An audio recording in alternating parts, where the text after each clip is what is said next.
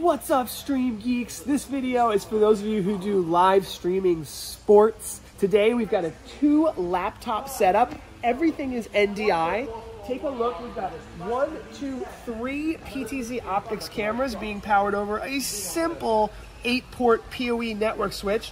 And then we've got 2 computers. It's a very simple IP network. Okay, on this computer, we are connected to each camera simply with a web browser. This is how we are toggling our auto tracking and controlling how we want our auto tracking framing to be. We've got the brand new Move 4K cameras, which allow us to do dynamic zoom. So we can have really nice tight auto tracking shots on each player that's playing, or we can do wide zoom out shots and have it automatically center or left or right justify the auto tracking. In fact, we were doing left justified auto tracking, meaning we were putting the player in the left side so that we could see the other player on the court. It's really interesting what you can do with auto tracking PTZ cameras. So we're checking out all of the settings here for auto tracking and enhancing. We're using vMix for the live streaming because during the games we want to be able to live stream this for people to watch from far away. We're doing a 1080p 60 frames per second on the recordings, and that's because this is fast movement. So we want to have 60 frames per second so we can really capture all of the fast movements. Now over here, what we're showing, this is another computer on the local area network.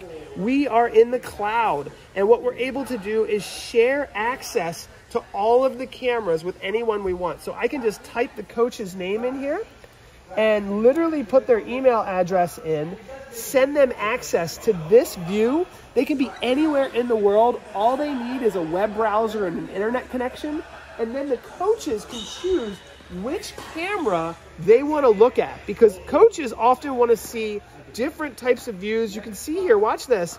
We can click exactly where we want the camera to go, and it'll move right to where we choose. So it's really, really easy to control these cameras. We can give the coaches remote camera control, teammates, different players. They can view the cameras, control the cameras, and move them around as they need for their coaching setup. So this is a really cool setup. We're using PTZOptics cameras, vMix for live streaming and recording, and then PTZOptics Hive to connect the cameras to the cloud and send them everywhere. PTZOptics Hive is completely free to use with just one camera, so you should give it a try. Even if you're using other PTZ cameras, it supports over 400 PTZ cameras and non-PTZ cameras. So any camera you can get connected to Hive, you can then share access with anyone in the world. So this is a really exciting case study. We'll show you guys some of the footage that we've captured in 1080p at 60 frames a second with auto tracking, so that this is a really scalable solution. So people can use these cameras and kind of set and forget. It'll auto track whoever you want.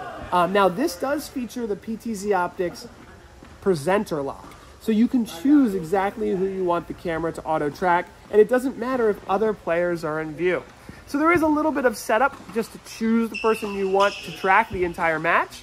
But other than that, it is automagic, and you can remotely manage all of this. So the admin in the tennis courts here can just sit at her desk, click the person she wants the cameras to track, and then send access to whoever she needs to be able to view the cameras and review the sports footage.